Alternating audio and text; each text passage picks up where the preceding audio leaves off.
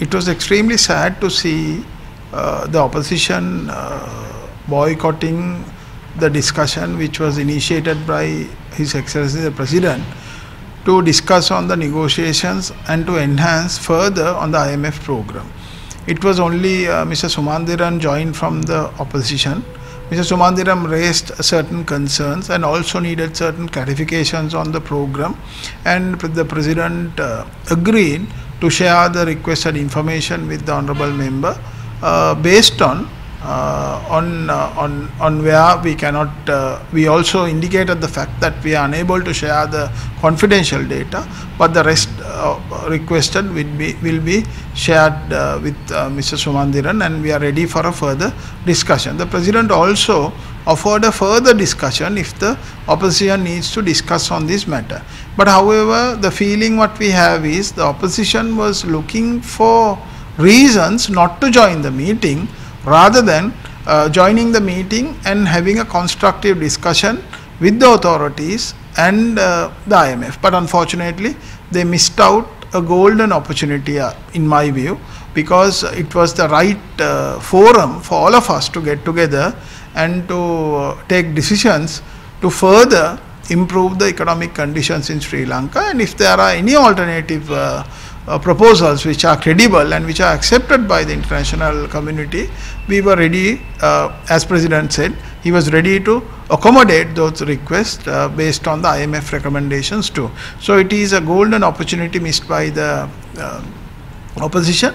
And also there are information which are being requested by the non-participated members and the parties.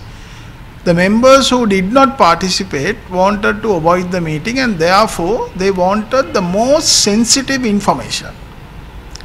Mr. Sumandiram discussed with us, and which was not sensitive, we agreed to share, and he was willing to go through the collateral and thereafter further have discussions on that for improvement.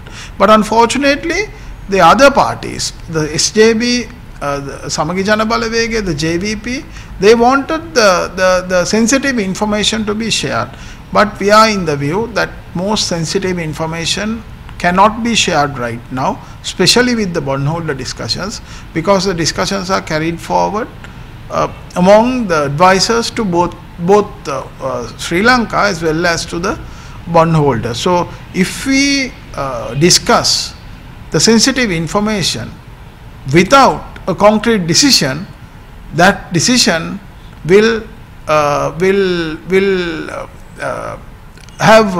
make room for speculations. So speculations are not the ideal to have at this moment, and that will also give advantage to selected people. So I don't know whom they represent, but why these sensitive information are being requested is a concern we have, because if we divulge this sensitive information, that will definitely have an impact on the financial sector, and also will give advantage to preferred parties of the opposition. I think that is not fair play. When we introduced the domestic debt optimization program, a similar concern was raised. The only information requested was the most sensitive market information. So we are not in a position to give out the market sensitive information until we come to a conclusion of the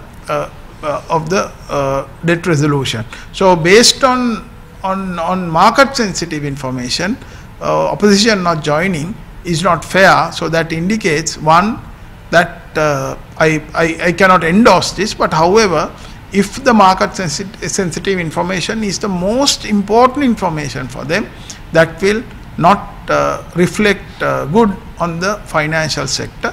Secondly, there is no credible program and alternative suggestions they have, and that is the main reason why they did not join the meeting. But however, President once again requested, if the opposition is willing to have a further or another discussion, that President will facilitate that discussion. So this opportunity was missed, but still they have another opportunity. The President is willing to facilitate a further discussion, so that if the opposition has credible programs, acceptable programs, accepted alternative programs, the government is willing to discuss, and if changes are required, the President has very clearly said that he is willing to make the changes and introduce the amendments to Parliament. And the opposition should also recognize the fact that the opposition itself cannot bring in any amendments to the existing program or to any of the existing laws and get it passed in Parliament. The move has to take from the government's point. So the government is the key here. So it is the government that needs to bring in these amendments. So when there is a consultation taking place, it is good for the opposition to engage. The President was willing to engage with the opposition. Authorities were willing to engage with the opposition, but only Mr. Sumandiran turned out for the meeting, and the engagement I think went off well. There are certain points we also have noted. So based on that discussion, we will share the information which are not marketing sensitive, but which was requested by Mr. Sumandiran will be shared with him.